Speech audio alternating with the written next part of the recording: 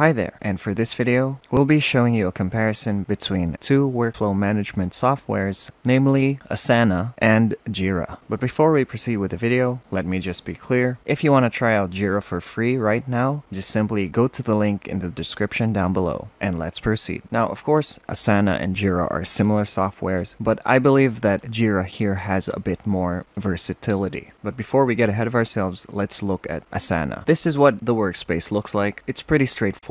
It's pretty basic. For example, we have tasks here, we have portfolios, we have reporting. You can use insights with a reporting tab. All in all, it looks pretty simple. And I'm saying simple as in simple for software of this type. Of course, there will always be a layer of complexity every time we learn any of these workflow management software. That is just how it is. These are the boards. Here we have a calendar. And of course, we can attach files. We can list as well. And we have a few customization options here. We have the rules for automation as well. But especially since most, if not all, workflow management software are supported by AI nowadays. But this is about what we have. It is entirely based on workflow. You could liken it to ClickUp or Confluence, another Atlassian product, but it is pretty basic and there isn't much depth to Asana. Whereas if we go to Jira, Jira is a lot more focused on issue tracking. And let me show you the boards. This is a sample of my market board. Of course, you can still move the cards around manually, but we also have a system for automation.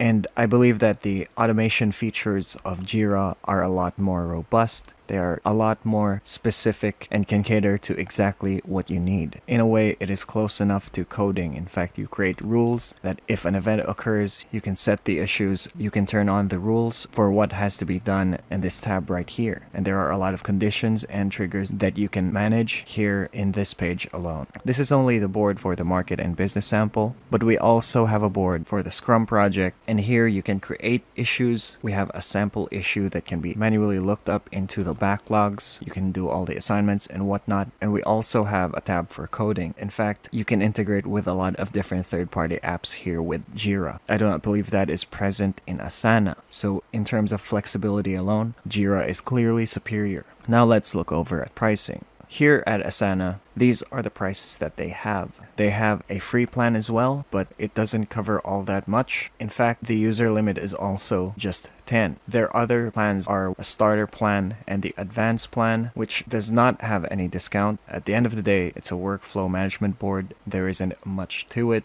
And starter and advanced, you do not have a discount for your team size. Standard and the user limits are only for 500. Of course, it doesn't apply for enterprise, but that is a different case entirely. If we go over to Jira, by default it is billed monthly, and already we can see a difference between our standard and the premium prices, and we still have a free plan for 10 users.